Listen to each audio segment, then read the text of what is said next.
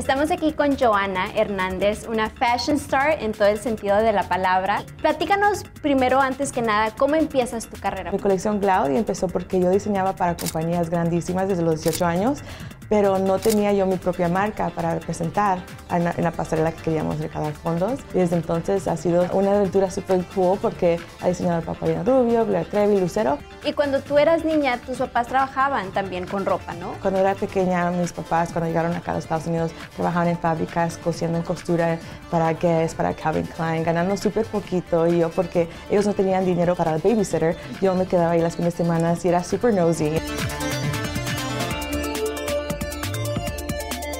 Y ahora tu carrera también empieza cuando participas en Fashion Star, ¿no? Yeah. Ganas el concurso. ¿Cómo fue eso? Lo mejor yo creo que fue trabajar con Nicole Richie y teníamos a Jessica Simpson también, pero trabajar con Nicole Richie me encantó porque ella sabe mucho de la moda, tiene un súper estilo muy único y me encantó trabajar con ella. Y en la colección, ahí cuando presenté mis diseños, vendimos a Macy's, a Saks, a Express, y esas oportunidades no son fáciles porque cuando eres diseñadora independiente cuesta más venderle a las tiendas grandes. Entregué sin cuestionar toda mi luz por tu querer.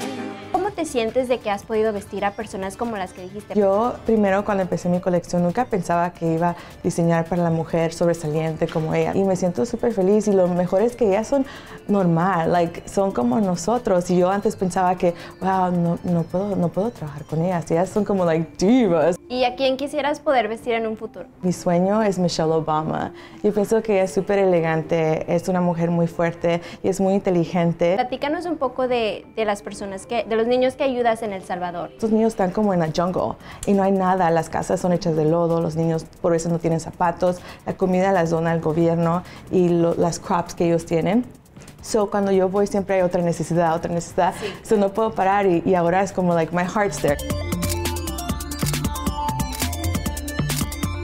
El viernes va a empezar mi colección en cloudycollection.com. Pueden ir shopping a mi colección ahí y también va a haber videos de el show y también en Variety Latino, of course.